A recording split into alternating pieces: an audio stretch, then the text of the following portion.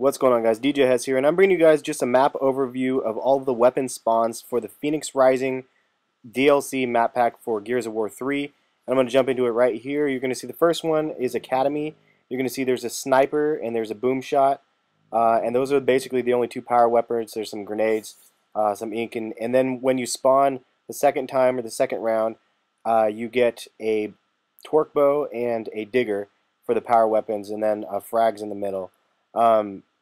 For the next map, you have Anvil, and you only get one power weapon. It looks like it's the torque bow, and then incendiary grenades, and then the Gorgon pistol, which is kind of useless, in my opinion.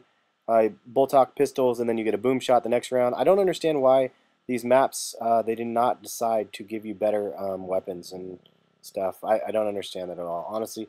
The next one is there is a one-shot and a torque bow, along with some frag grenades, and then the random other kind of various kind of garbage weapons, in my opinion. And then there's the turret, and then a digger in the middle. Now, I just still don't understand why they didn't have any maps available for you to be able to have, like the Hammer of Dawn or something. Anyway, Escalation, my favorite, the retro map. There's the two snipers at the bottom. That big looking weird grenade is actually a frag grenade. And then there's the ink grenade that was added on, obviously. But and the other thing is, when you flip maps, this is one of the only maps that you have both of the same weapons, because this is a retro map and they didn't mix it up.